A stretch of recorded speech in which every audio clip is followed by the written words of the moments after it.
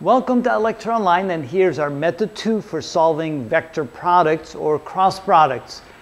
This is actually a fairly popular method among a lot of students, and so let's go ahead and see what that looks like. So here again we have two vectors, vector A and vector B. Each vector has three components, the x, y, and z components, and when we do a vector product we have A cross B equals, and we solve that matrix. Now what we can do instead, and let me go ahead and erase that, is get rid of these matrix formations like this. Get rid of that.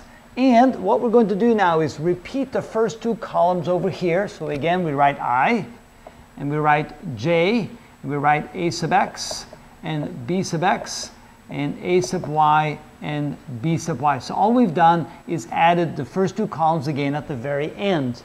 Now what you do is you draw lines diagonally across, starting from the I. So you draw a line across this way, a line across this way, and a line across this way, and then you do it again going in the opposite direction, starting from the K this direction, from the I this direction, from the J this direction. So, okay, why did I do that? Well, it turns out that you can also write A cross B as the following. We take the first vector right here, I vector, and then we multiply that times A sub y times B sub z. So A sub y times B sub z. So essentially, you're multiplying all the elements on each of the diagonal going from left to right, and then you're subtracting all the products when you go from right to left in the other direction. So just a moment to see what that looks like. So we take the next one is plus J times AZBX, AZBX, and then plus K. And again, you multiply all these elements, so that would be AX times BY. So now we've multiplied all the diagonals in this direction and made them all positive. Now we're going to subtract from that all the products in the opposite direction.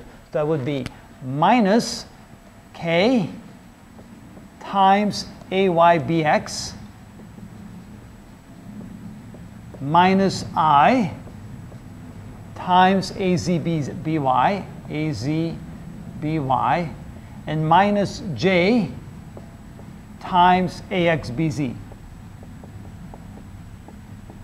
And when we do that, we should get the exact same result as before. So if we combine that, we can then say, okay, this is equal to I times AYBZ minus AZBY. That would be plus J times AZBX. And then minus over here AXBZ. And then plus K times, and here we have AXBY minus right here AYBX. Okay, and that is the exact same result that you will get from method 1. Now you may say, well, wait a minute, did you have a negative here in method 1? The answer is yes, but in method 1 we also had these two terms in reverse, so it turns out it's still exactly the same.